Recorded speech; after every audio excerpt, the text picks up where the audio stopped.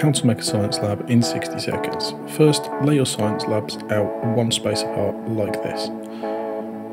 Next, you'll need to grab a red inserter, and there'll be two for each science lab, and what you'll do is you'll actually space one apart and then one right next to it, and then follow that up with one yellow inserter next to the science labs.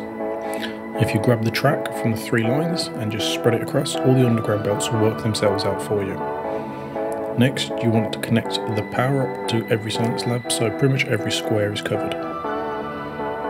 Then send a yellow inserter going along from every science lab down. And then you need a filter inserter going across. Now in the filter inserter, make sure it's only connected to white science. Connect the power, and as you'll see, it'll work.